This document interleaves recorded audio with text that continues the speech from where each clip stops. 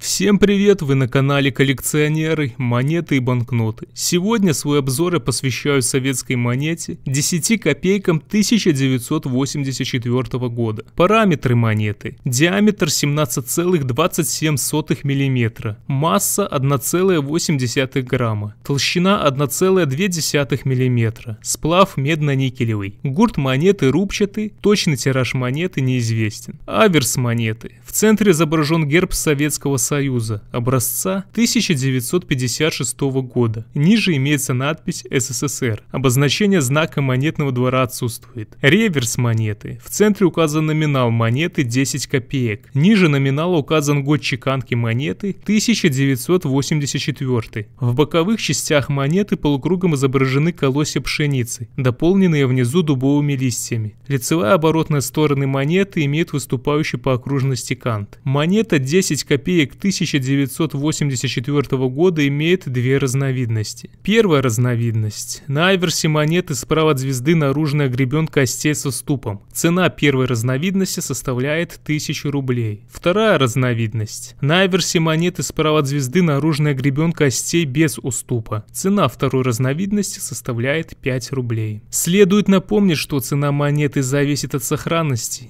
и она может быть как выше, так и ниже указанных здесь цен. Если же у вас есть монета 10 копеек 1984 года, то не забудьте написать об этом в комментарии и какая именно у вас разновидность. Если вам понравилось данное видео, то не поленитесь поддержать его лайком и подпиской на канал. А до скорых встреч!